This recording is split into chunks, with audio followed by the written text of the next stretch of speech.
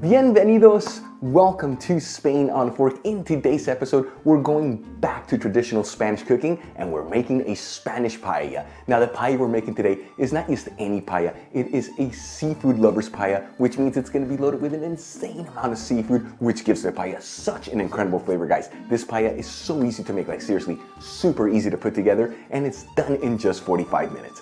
Now to make this paella, I am using a paella pan. The size of this one is a 12-inch diameter. This recipe feeds between 2 to 3 people, so this is the perfect size to make this paella. Second thing, I am using some round rice. This is very similar to medium grain rice, no substitutions. And last but not least, I am using some high quality saffron. You know, the saffron is one of the most important ingredients in a paella. Do not use the imitation stuff, use high quality saffron. You guys will find links to the equipment and ingredients I'm using to make this paella in the description box below. I'm gonna begin by getting all the seafood ready. I've got 2 clean tubes of squid. I bought these frozen and thawed them out. So important to pat them down with some paper towels to remove any of the excess water. That way the squid have a beautiful texture and flavor.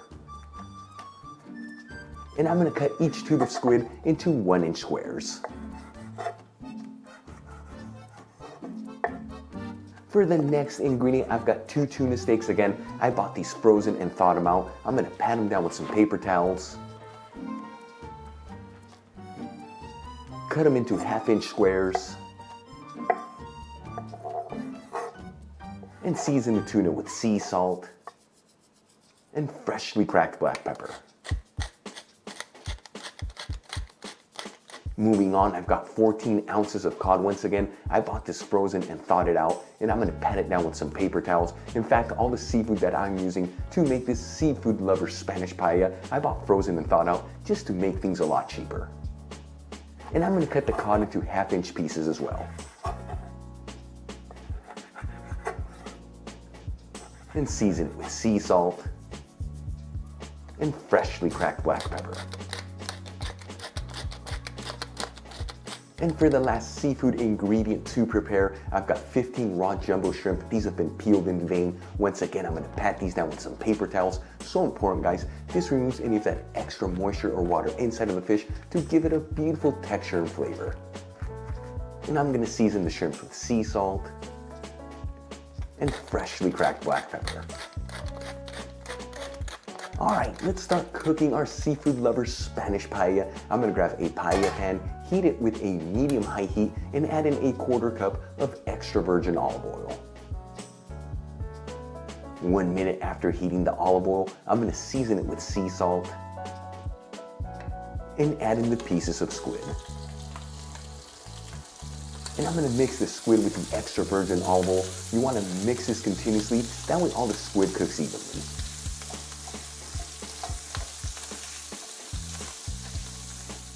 After cooking the squid for 1 minute, I'm gonna add in 4 cloves of garlic that I roughly minced and continue to mix this together. About 20 seconds after adding the garlic into the pan, you don't want to overcook them. I'm gonna add in 1/2 cup of canned tomato sauce. Season everything with sea salt and a generous 1/2 teaspoon of sweet smoked Spanish paprika. And mix this all together until it's well combined.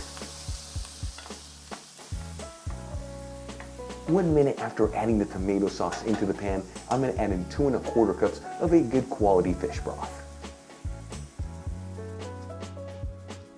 Pinch in 1/2 teaspoon of saffron threads. And give this a gentle mix, that way everything's evenly divided.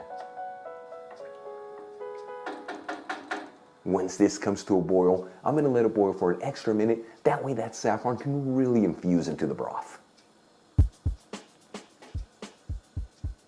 Then I'm gonna add in 1 cup of round rice. Once again, guys, this is very similar to medium grain rice or arborio rice. And I'm gonna get in there and give this a gentle mix. That way all the ingredients are evenly divided. And like I always tell you guys, after this step, you don't wanna mix the rice because it disrupts the way that it cooks, but you can always give the pan a quick shake once in a while. 5 minutes after adding the rice into the pan, I'm gonna add in our pieces of tuna and our pieces of cod. And gently mix them around, that way they're all evenly divided.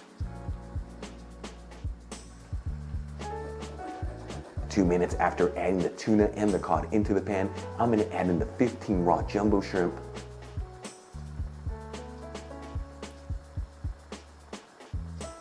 and I'm also gonna add in 12 clams. Now the clams that I'm using are frozen clams. If you prefer to use the fresh ones, add them in at the same time as the tuna and the cod. And again guys, you can always give the pan a quick shake once in a while, that way everything's evenly divided. Alright, it's been a total of 10 minutes since I added the rice into the pan. At this point, I'm gonna lower the fire to a low-medium heat, and I'm gonna let this simmer between 3 to 4 minutes.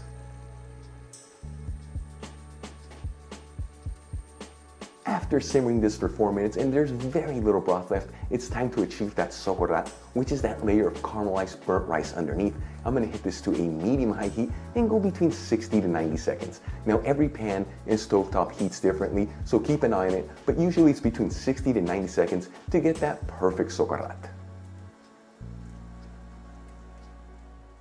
Then I'm gonna remove the pan from the heat, cover it with some foil paper and a dishcloth. This is such an important step when you're finishing a paella. This is what finishes cooking up that rice. After 5 minutes, I'm gonna uncover the paella. And that's it guys, our seafood lovers Spanish paella is done. Look how easy it was to put this together and look how insane it turned out. When you combine all these different fishes together, it makes for an explosion of flavors. Really quick before I go, let's find out if I achieved that socorat, which is that layer of caramelized burnt rice underneath. And check it out guys, there it is. This is such an important part of a paella. It's what adds texture to the rice guys. It does not get better or easier than this. If you enjoyed today's video, hit that like button, leave me a comment below, and if you're not subscribed, smash that subscribe button. Till the next time, hasta luego.